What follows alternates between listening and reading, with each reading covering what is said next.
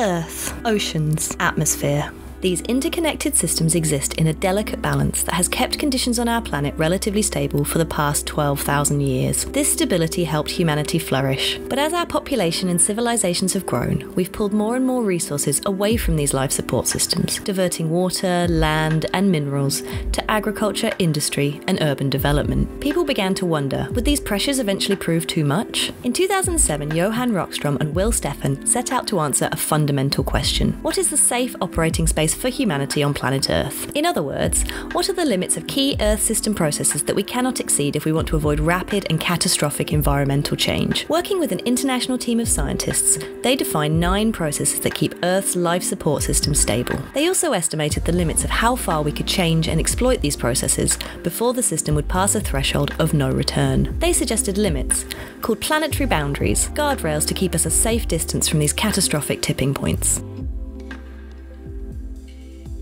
In the 1980s, scientists found that chemicals called CFCs were degrading the ozone layer, a thin atmospheric layer that absorbs some of the dangerous wavelengths of ultraviolet radiation from the sun and acts like a protective layer of sunscreen for the planet. But ozone-damaging CFCs were being used then all over the world in refrigerators, aerosol cans, and other products. Alarming satellite data revealed a dangerous thinning of ozone over the Antarctic. In response to this existential threat, the world's nations met in 1987 and signed the Montreal Protocol on substances that deplete the ozone layer. They started phasing out CFC use. Today, the ozone layer is in recovery, and it's hoped the damage to this vital life support system will be repaired by 2050. Humanity, for the first time, had stepped back from overshooting a planetary boundary.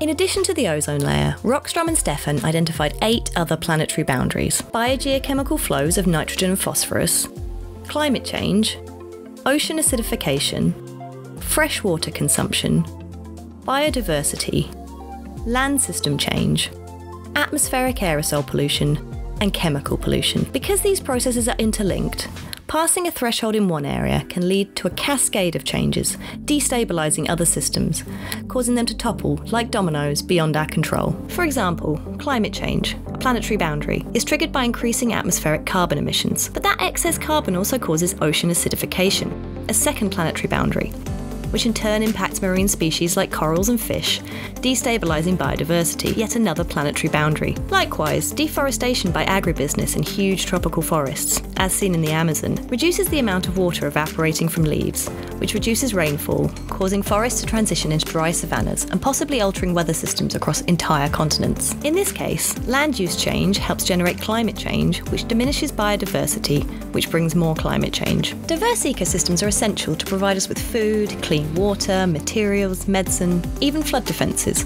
And it's these ecosystem services that are vital to the human future. Estimates suggest we're already living outside the safe zone for at least 4 of the 9 planetary boundaries, putting Earth on course for disruptive changes in our life support system not experienced for tens of thousands of years. The concept of planetary boundaries was developed as a guide to help us keep Earth conditions within a safe range. Now, overshoot underlines the urgency of the sustainability crisis confronting us. But the first planetary boundary we crossed offers us a hopeful path ahead. If nations can come together, as they did to meet the CFC threat to the ozone layer, then we can address climate change, biodiversity loss, pollution, and more. Then there's a chance we can reverse current trends and steer Earth's key life support systems back to the safe, habitable zone again.